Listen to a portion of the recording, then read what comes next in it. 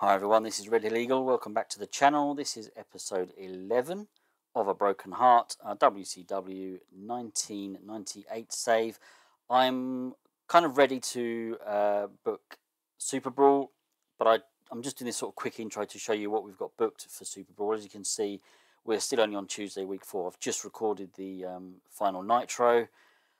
I just wanted to go through the matches. Some of these, or most of these, have been announced, but not all of them. So we've got Bam Bam Bigelow versus the Giant. Bret Hart and Randy Savage will take on the Outsiders. Buff Bagwell, Chris Jericho take on Lex Luger and Ric Flair. Chavo Guerrero Jr. taking on Raven. That is the no DQ match. Diamond Dallas Page against Conan for the US title. Goldberg takes on Hollywood Hogan. Jim Neidhart will take on Sid Vicious. That was really just to get Sid on the card. Los Locos take on Mortis and Wrath. That's just to get another tag team match on there. Ray Traylor takes on Saturn. I'll tell you now, Ray Traylor's going to win that one. Again, I'm just trying to get him over a little bit. Although I am kind of cooling it with him a little because there's others I think that are ahead of him now. Sting takes on Kurt Hennig in a title match for the world title and the TV title. Actually, now I've just thought about that. Would the TV title be defended on a pay-per-view? Well, it's wrestling. We can do what we like. Steiner Brothers take on the Faces of Fear for the tag team titles. So now that I've taken you through the matches, next up, we'll go through the results. So let's get into the results then for Super Brawl, Sunday, week 4 of February 1998. Super Brawl 8, this is. And a starting rating of 69, which is quite disappointing. It's an opening hype video. Yeah, maybe I could have had a couple of the other major stars in there, possibly, Ric Flair maybe. But it is what it is. Still quite disappointed though. Yeah, one of the storylines has lost heat. But it is what it is. Let's get into the action. Chavo Guerrero taking on Raven in a no disqualification match. So these two guys have kind of been at it after Raven cheated to beat Guerrero in our very first show, actually. I've got a feeling it might have even been our very first match. I can't remember.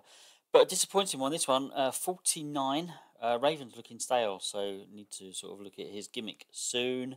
But they did have good chemistry, so God knows what that score would have been if they didn't. But Chavo Guerrero got the win in 11 minutes 43 by pinfall with a gory bomb. Yeah, terrible match. Guerrero getting the win. I don't think this one's over yet, though. So, possibly some more to come. After the match, they continue to fight. Chavo and Raven still going at it. Rating of 47. Then we've got some tag team action. Los Locos taking on Mortis and Wrath. Yeah, this was just to get a couple of tag teams on the card. I wasn't expecting much. 65. Subpar wrestling, little heat. Mortis and Wrath defeated Los Locos in 8 minutes 22. Mortis pinned Juvenated Guerrero. I hope I'm saying that. I hope I'm pronouncing that right. Beating with a super kick. And Guerrero was the weak link. Some green there though. Yeah, okay. Ray Traylor then has a pre-match promo as he looks to take on Saturn. And he also talks a bit of trash on Eddie Guerrero, who he's obviously feuding with at the moment. Rating of 52. Yeah, not much to say really. It's just a pre-match promo, isn't it? So I did get a warning when I booked this show that we've had Traylor and Saturn quite often recently, and I can only imagine it's happened in B shows, which I don't book. I always auto book them, so I've got to kind of look out for that actually. Yeah, especially if I'm going to be, 2 B shows and they're going to have matches I could potentially be putting on main shows and events, and I'm going to get that penalty. Kind of didn't think about that one. But yeah, 52 rating, and looks like Traylor did a masterful job of improvising. The match itself got a 24. Why have we been having that match so often then? That is absolutely terrible. Traylor got the victory in 9 minutes 23 by submission. Wow. Yeah, they're both jobbers. I think at the time, actually, I'm sure Saturn was recognisable, and Traylor may have been that short period when he was recognisable when I booked this. Yeah, that's disappointing. And yeah, here we go. As the 4th time this matchup has been done recently, it needed to be better. I don't want to talk about that one anymore. Gene Okerlund then interviews the Steiner brothers ahead of their title defense against the Faces of Fear. Again, it's just another standard pre-match promo from the Steiners on their opponents, the Faces of Fear, and they will be defending the tag team title. When it comes to pay-per-views, I don't tend to do too much with the angles. It's all about the wrestling. We might do one or two that are a little bit different or a little bit more meat on the bone, if you like. But yeah, majority of the time they're pre-match promos, their interviews, and that kind of thing. So that's basically all this is. And the match gets a 68. Steiner Brothers defeated the Faces of Fear in 10 minutes 40 when Meng was counted out while fighting Scott Steiner. During the match, we saw Ted DiBiase distract Meng and also distract the Barbarian. Now that, I didn't book that. I did not book that because these guys are faces. That's interesting. They've gone... is this a thing? They've gone into business for themselves? Road agent knows. No, I definitely didn't put that. Do you know what? I'm starting to lose the plot. I'm starting to lose the plot. Whatever. The Steiner brothers hold on to their belts. Then Okerlund talks to Roddy Piper, and he's just asking if Roddy, is there any chance that you are going to interfere in Conan's challenge for the US title as he takes on Diamond Dallas Page? And Roddy Piper's like, I'm not going to go and do that. I'm not the kind of guy who's going to interfere in a match and force someone to lose. It doesn't matter. It doesn't matter that we've been having problems lately. We don't see eye to eye. I'm not going to go and stop him from trying to better himself. In fact, as a matter of fact, I want him to better himself. I don't think he's ready. I don't think he's as good as people are saying he is. And this is basically just, I wanted to get Piper on the card. I wanted to sort of do something with that storyline. Good decision. It's gained heat. Got a 78, decent rating. But yeah, that's all it was serving. And get Roddy Piper on the card somehow. And then the match itself, good heat, decent wrestling. Diamond Dallas Page defeated Conan in 11 minutes 48 by disqualification. And it's Diamond Dallas Page's defense number 3 of the United States heavyweight title. So yeah, a rating of 63, disappointing, maybe. I'm trying to push Conan. DDP needed to defend that belt, and it just made sense to have that. Conan was never going to win the belt, but I didn't want him to lose cleanly, so DQ finish. We then got promos from Bret Hart and Randy Savage, and then a sort of separate promo, but right after the first one, we have the Outsiders, and they're just pre-match promos ahead of their match. Again, they're just standard pre-match promos. We're going to beat you because of this, that, and the other, and then the other team are, we're going to beat you because of we're better than you, and blah, blah, blah, blah, blah. That's all it is. Rating 79, though, boosting those ratings there. But the match is what it's all about, and 77 isn't too bad. Great heat and good wrestling. Bret Hart and Randy Savage defeated the Outsiders in 13 minutes 2 seconds when Bret Hart forced Scott Hall to submit with a sharpshooter. I was always going to give these guys the win. I'm trying to get Bret over, and I don't want to sort of leave Savage out in the cold. He is going to start jobbing to some up-and-comers, so I want to sort of give him a little bit of momentum where I can. Kevin Nash and Scott Hall, the kind of ages they are. I mean, to be fair, these guys aren't spring chickens either. But, I'm kind of looking at these two sort of now starting to transition into, let's help some other guys get over now. So that's what it was. Two members of the Alliance taking on the Outsiders, also known as two members of the NWO, rating 77. We then got a taped angle. It's a video. It's like the hype videos for Bam Bam Bigelow and the Giant. It's one video, maybe just featuring both guys, showing their sort of menace and power, and a few clips from some of their matches and some of the action shots of them, post-match brawls, all that sort of thing, just ahead of their match. Rating 71. 65 for the match. Bam Bam Bigelow drew with the Giant in 9 minutes 8 seconds following a double countout. It just kind of made sense, I think. two really big guys going at it. I want to push Bam Bam, but I don't really want to job the Giant. So we've just gone with a draw. Gene Oakland speaks to Elizabeth regarding Lex Luger and Buff Bagwell. They are both involved in tag team action next, as Buff Bagwell will team up with Chris Jericho and they take on Lex Luger and Ric Flair. Just asking which corner you're going to be in. There's a kind of little sort of love triangle sort of thing going on. Maybe not. Maybe love is a strong word, but you know, Bagwell and Liz are trying to. Sorry, Bagwell and Lex are trying to get the attention of Elizabeth. But Buff Bagwell comes out, and he, you know, again, this is what he did before. She's going to be in our corner. Of course, she's going to be in our corner. She's going to be in my corner. She's looking out for me, and that's all that is really. Rating of 67. The match itself, 69. Yeah, maybe I was hoping for a little bit better. I can't see who has really let that one go. Well, I mean, I can see, I guess. Buff Bagwell, 48. Lex Luger only 64 as well. That's disappointing. But okay, here's what it is. Buff Bagwell and Chris Jericho defeated Lex Luger and Ric Flair. So, yeah, I'm trying to get the youngsters over in 14 minutes 37 when Chris Jericho submitted Lex Luger with a lion tamer. And during the match, we also had Elizabeth distract Lex Luger. And I've done this before. It wasn't a kind of, I'm going to deliberately distract this guy. It was more a case of, there she is looking all pretty, and Lex Luger is maybe distracted by that.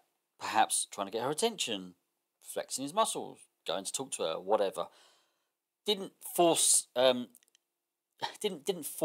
Luger to lose, but it happened during the match. Lex Luger was distracted by Liz, but yeah, that's what it is. Rating of 69. Then we've got Gene Oakland, and he interviews Booker T.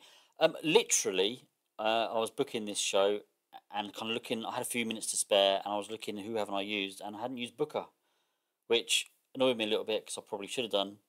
But you know, you can only have a certain amount of people on the card, and you know, Oakland's asking Booker T. You know, you've made it known that you're not sure about a singles run. You know, how are you feeling? How do you think it'll go? And you know, Booker kind of, well, I would more than anything in the world want, you know, my brother Stevie to remain with me as a tag team partner, you know, but he's, for whatever reason, thinking about the end of his career and he's looking to wind down, and I don't really have much of a choice. I hope Stevie's always there for me.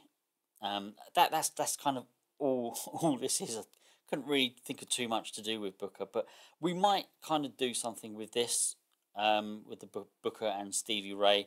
I might not necessarily go down the obvious route of them falling out, but we might just do something a little bit different with these guys and how we sort of transition Booker into a fully fledged solo guy. Jim Neidhart takes on Sid Vicious. What an awful match. 58. Oh, it says decent. In a decent match, Sid Vicious defeated Jim Neidhart in 6 minutes 57 by pinfall with a powerbomb. This was just to get Sid over. When I booked, I normally pre-book pay-per-views a good at least 2 weeks, if not the full 4 weeks ahead of time. And I think Sid was still only well known when I did this. I think he's up to star now. So yeah, maybe I could have thought about having him face someone a bit better. But there we go. It is what it is. It's poor, but it's a victory for Sid. And then we've got promos from Goldberg and Hollywood Hogan. 87, that's a good boost. Hopefully that'll... I mean, unfortunately, you get more from the matches, so we need the match to produce something. But yeah, Goldberg and Hollywood Hogan, separate promos, but within the same sort of segment, one after the other. Goldberg and Hogan talking about how they're going to beat the other guy. Now, interesting one. What did I do? Well, we had Goldberg defeat Hollywood Hogan in 9 minutes 47 by pinfall with a jackhammer. Yes, Goldberg beat Hollywood Hogan clean in a bout that had fantastic heat and decent wrestling. 77. Maybe would have liked to something a little bit more than that, but oh well. Yeah, I did the talk feature in the game and asked Hogan if he wouldn't mind putting Goldberg over, and he promised one match 1 month. So that's kind of why I brought this match further forward than I think really I probably would have waited a few months to do this one and maybe put it with, into a storyline. But wow, this is going to give Goldberg a boost. I mean, he is already now up to Major Star. He has done it. We've done it. We've got him there. It didn't take long. But with some of the stats he's got, it wouldn't have done really. But this is just going to really like shoot him up there in popularity wise. 77, good match. And then we've got a promo from the Alliance, Sting, Bret Hart and Randy Savage. And they're basically just telling the NWO to stay away from the title match. They've nothing to do with it, no involvement. Let Kurt have his opportunity. Let Sting defend his belt. Don't get involved. And this really was just to kind of just, it's like the pre-match promo, if you like, but it's not really. Sting does obviously mention Kurt, and so he does sort of mention the match, but it was mainly to kind of mention the NWO in here as well, and just tell them to stay away from the title match. 74. What are we going to get for the match? Do you know what? Before we click on it, I'm not sure. Kurt Hennig being well known, I mean, it's all down to Sting. What can he do? 81. I'm pleased. I was really worried we were going to get a 60s, like a mid to late 60s score. So, okay, I'm pleased. In a bout that had great heat and good wrestling, Sting defeated Kurt Hennig in 15 minutes 54 by submission with a Scorpion Deathlock. Sting makes defense number 2 of the WCW World Heavyweight title. Sting wins the WCW World Television title. Rating of 81. Yeah, I am pleased with that. Basically, I'm retiring the TV title. There is... I know there's not loads of titles, but I just think two singles titles is enough. Realistically, you've probably got 6 people who can win the world title, but you've got probably a good 10 to 15 that can compete for it realistically, and then the rest of the roster goes for the second belt. I don't think there's room for a third. I don't. I mean, I could be wrong, and there may be an opportunity later on where I think, no, do you know what? Actually, let's bring it back. But at the moment, I just want to stick with the World Heavyweight and the US and just kind of see where we go from there. 81, that's a good way to finish. What do we get? 72. Okay, not great, not awful. We've still got an awful lot of work to do. Our roster is very still kind of, well-known, recognisable, heavy. We need to get a lot more people up to that star, and when I say a lot, I don't want to overdo it, but we're just short. We're just short at the moment. But there it is. Let's go behind the scenes for a little bit, shall we? Okay, yeah, I don't normally go behind the scenes in this series, or not very often. Oh my god, look at these. A lot more. What have I got him on my shortlist? Tony Norris. Ah, okay, yes, Ahmed Johnson. Right, I'm not going to deal with it now, but potentially someone I might look to sign. Finished first out of 2 in the American Battle. That's brilliant. WWF made an offer for him. I won't go through all of these, but these are potentially people that I've put them on my shortlist for a reason. Yokozuna, I would prefer it if he got a bit fitter, really. It's doubtful I'm going to make an offer for him. Ray Traylor, one of our guys. Now, I might change my mind on him. There's other people I want to get over ahead of him. 6, never really been a fan, and that's probably because of my bias against smaller guys, but potentially I might keep him hanging around. The Patriot I might look at. Tom Brandy, can't remember who he is. I'll have a look properly. I don't want to sort of bore you guys with all of this. Who needs time to heal? Saturn. Yeah, okay. JJ Dillon, opinion. Yeah. Yeah, we might have to rethink what we're doing with him and Rey Mysterio. Okay, we'll see. Superbrawl VIII viewing figures. I don't know if that's good or bad without looking and comparing it to the last one. Same with the buy rate, really. The importance has gone up. It is now rated as an above average event. Yeah, I won't delete these emails because I will have a serious look off camera. Decisions. First refusal. Hang on a minute, he's a graduate. Okay, let's have a look. Now, is he... Who is he? Now, I've kind of recognised the name. 1998 graduate. Okay, I know nothing else. I know nothing about him. He's very young, which puts me off a little bit. It's unlikely I'm going to take him on. But again, I'll deal with that off camera. I'll have a think. What I really wanted to do behind the scenes, we made 1.8 million. Wow. We have, yeah, that's what I wanted to look at. The roster. I'm only really worried about in-ring talent. Any perception, in-ring role. Okay, that's good. And then I just want to sort of see if there's any, just by eyeballing it, any changes. Diamond Dallas Page has gone up to major star. I'm surprised about that. Bret Hart's up to star. That's what we wanted. Savage is back up to star. Ric Flair's dropped to star. Okay. Couple of good changes there. Booker T, I'm sure he's gone up to well known. I'm sure he was recognisable. Possibly even Jericho. Yeah, maybe. Oh, little spoiler there. Look, Lex Luger, we're turning heel. There is someone else we're turning, but they are not an in-ring talent, so I'm not going to give anything away yet.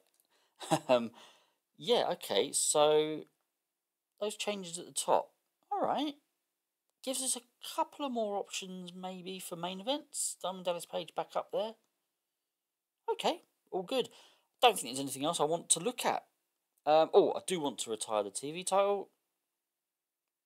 Current champion, Sting. Retire. I'm sorry.